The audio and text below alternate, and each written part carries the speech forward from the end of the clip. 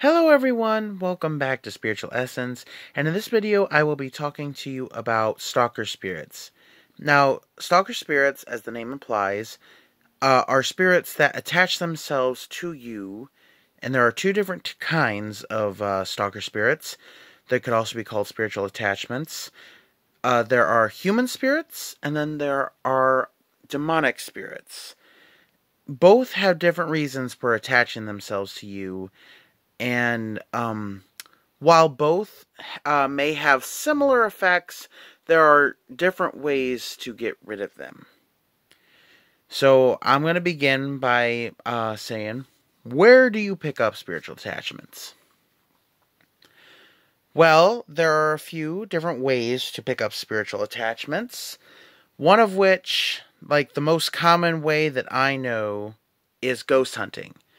Now, we have been, as humans, interested in the paranormal for a long time.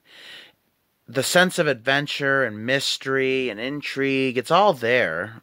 I used to go ghost hunting with my family, and this was when I was a little tyke, and it was fun. It was a fun little thing we did. But it can also be dangerous if you don't take the necessary precautions, and I do intend on making a video on the proper precautions to take when ghost hunting so that you don't pick up spiritual attachments like this, and so on. Another way is either your house is haunted and the particular spirit haunting your house has attached itself to you, or maybe you've gone to a family or friend's house who has a spirit who has attached itself to you. And a third way is by messing around with things like Ouija boards or dowsing rods or any kind of channeling devices without, proper knowledge. A lot of people think it's just a game until it isn't anymore. I'm going to talk first about the human kind. What to expect. Well, you may not even know you have an attachment until things start happening. But while things will be happening around you, they'll also happen with you. And two things that can happen are spiritual oppression, which is the beginning stages of spiritual possession. And the spirit will try and break down your aura so that they can take over your body to live again. Human spirits, it must be so frustrating in the spirit world when you can't properly speak to people. You cannot speak verbally to people. You have to gain up energy in order to have people acknowledge you, because most people cannot see you. Most people cannot hear you. So it must be terribly frustrating for spirits. And, their ability to communicate is hindered in the normal ways that a human would speak. So, one of the reasons why they would attach themselves to you is to live again. To actually have a normal body again, whether they have to take one or not. Another reason why they might attach themselves to you wouldn't be necessarily to possess you, but to call for help. Back to the communication thing. They cannot properly tell you, hey, I need help crossing over. I'm tired of being stuck in limbo. I need help. So they might attach themselves to you because they're asking for help, and they're not going to let go until you help them.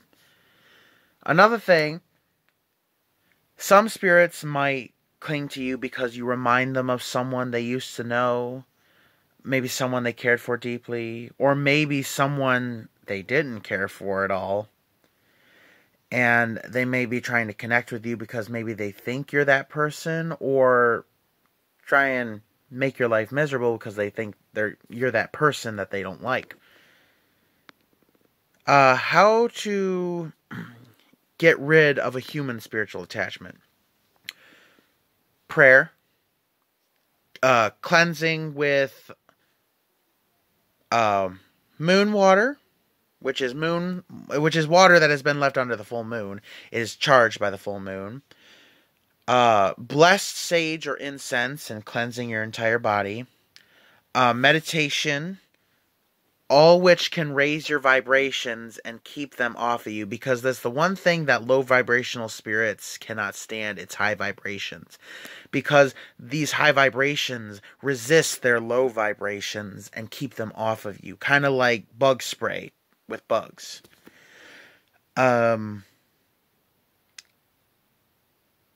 Another thing is keeping your spiritual health healthy.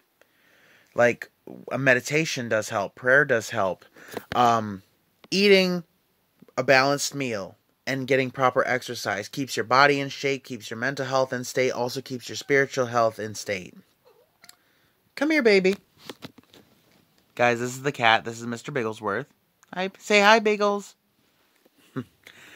He misses his mama.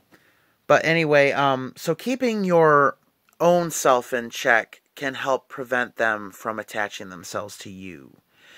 And you know what? Having a blessing over you definitely helps. And also trying to see if you can't help them cross over or get in touch with someone who can help you help them cross over. But normally, when a spirit attaches itself to you, it's not a good thing.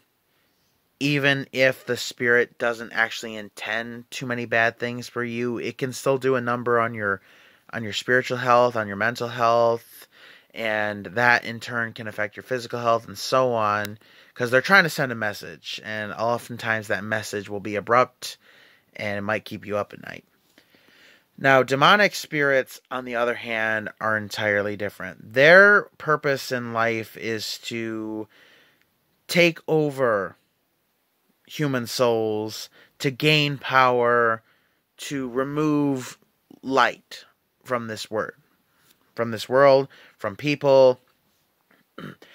See, demons are naturally weak because of their low vibrations. So they need to break down your aura and break you down and suck the negative energy from you in order to gain power to take over. So, when you have a demonic attachment, that is a little bit more tough than a human spirit because of the power they've most likely soaked up by the time that you realize that you have a demonic attachment.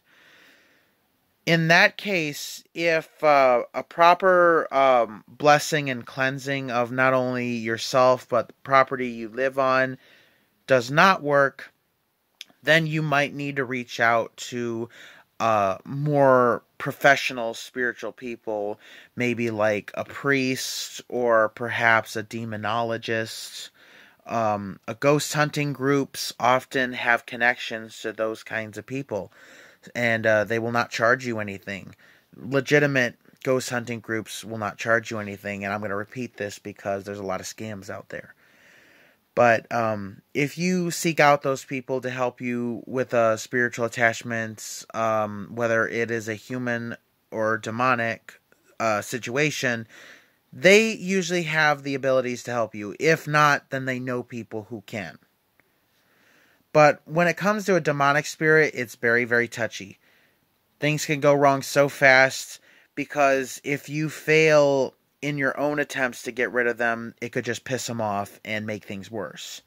For not only for yourself, but anyone you live with, your family, your friends will all be fair game. It will do anything, it will hurt anyone just to get to you.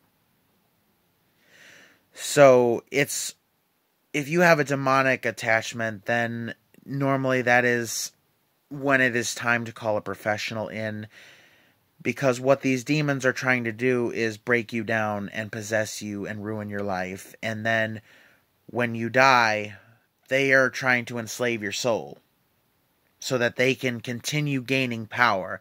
They would enslave the entire human race if they could, because then they'd have an army of souls at their disposal. Because they're too weak to do anything, they need us, our spirits, to do stuff. So the one point is, don't let them. Keep your energy high. Try to avoid situations where you could be bringing in a demonic entity. If it is something to where it has been in your house and no matter how many times you move, you can't get rid of it. Because that's the thing. A lot of people think, oh, there's a demon in my house. I'm just going to move houses. Well, it doesn't always work like that. Sometimes the demon stays behind. But normally the case is it will follow you because it doesn't want the house. It doesn't need your house. It needs you. So don't think that that is a fix-it solution because more often than not, it don't work. So, like I said, for human spirits, usually basic cleansing and keeping your energy high and blessings and prayers, saging, and high vibrational stuff can help keep human spirits off you, while demonic entities, you may need to resort to professional help. That is it. Thank you guys so much for watching. Please subscribe. Don't forget to hit the bell button so you don't miss any of my future videos. And stay safe, everyone.